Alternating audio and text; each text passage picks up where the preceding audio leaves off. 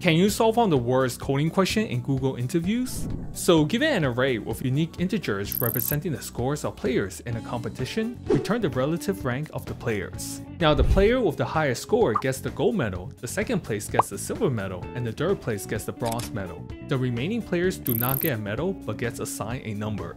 Let's say we're given this array, we will return the following array that contains the relative rank of the players. What we can do is sort the array in ascending order, then we can place the relative ranks from right to left, starting from the gold medal. Now before sorting the array, we need to save the index of the players. What we can do is to create a hash map to keep track of the score and index. Let's first create an array to keep track of the medals. Now let's implement the function find relative ranks, taking in the scores, create the map to keep track of the score and index, create the resulting array, sort the input array, and keep track of the ranks. Iterate through the scores from largest to smallest.